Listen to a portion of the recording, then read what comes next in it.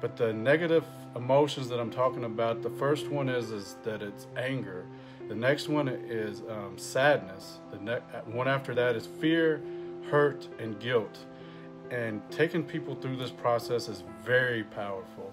And the very first person that like I worked with, that they went through this process, that their whole life they were angry at everything. I mean, they didn't sleep very well, so they were even on top of the anger that they had, they were even more angry. And as a child, they were angry. And actually, one of their coaches used that anger, as he was telling me the story of like, his coach used anger to get him to throw that ball harder, to run faster, to do whatever it was that he needed to do. And he knew that influence on this kid, that like he could use that anger to benefit. And throughout his life, even when he went into his first marriage, that was kind of like one of the stems that like caused that divorce, was that anger that he had. And he had tried medication, he had tried therapists, he had tried like God, he had tried everything that he could find, and it just couldn't get rid of this anger. And then when he came into his second marriage, and I mean, he fell head over heels with this lady, and the anger showed up again. And it was like everything that he could find good, he would be able to find a way to sabotage it through this anger. And after he went through this process, this like unemployment of his face, with always looking pissed off, or this straight face of seriousness, like this unemployment area went to like, now he's lit up, he's excited about life, like his kids are looking at him different, like, who are you? Like, wow, they're wanting to spend time with this person. Their wife is like, oh my God, I got my man back. This is the guy I met when we first got together. Who is this man? This man's got more confidence. He's got this certainty about him. He's just making me like wild inside. I want to take him. And that was just going through one of the emotions of anger. And he went through the sadness, he went through the hurt, he went through the fear and guilt. And once he finished through all this process, he felt this overwhelming experience of like this liberation of like this newness of life.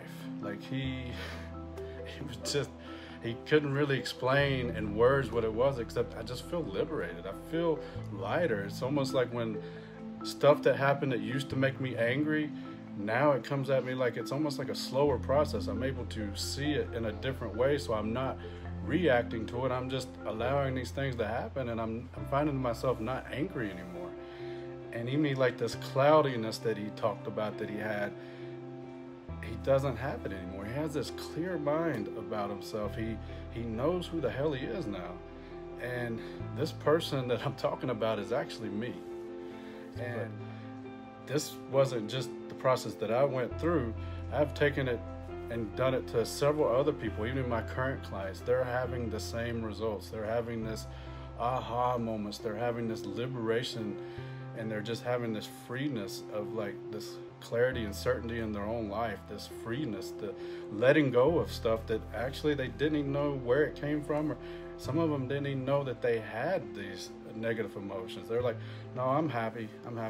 No, I don't have sadness. And when I take them through this process and they come out and they're like, oh my God, I did not realize that, but dang, thank you.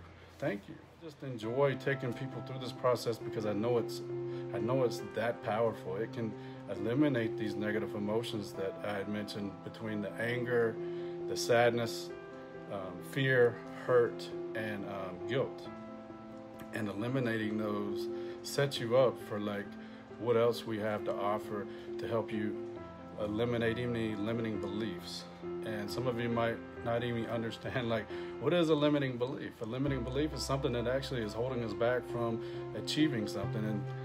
And the person that worked with me, I would have to say we were just having fun with this.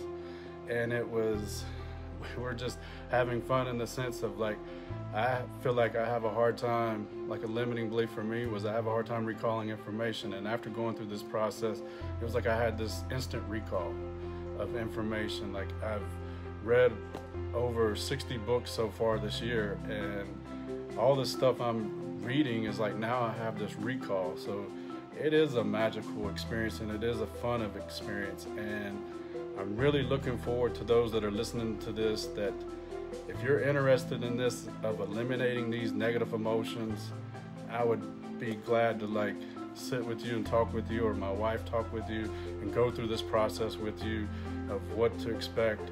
And I'm really looking forward to seeing you on the flip side.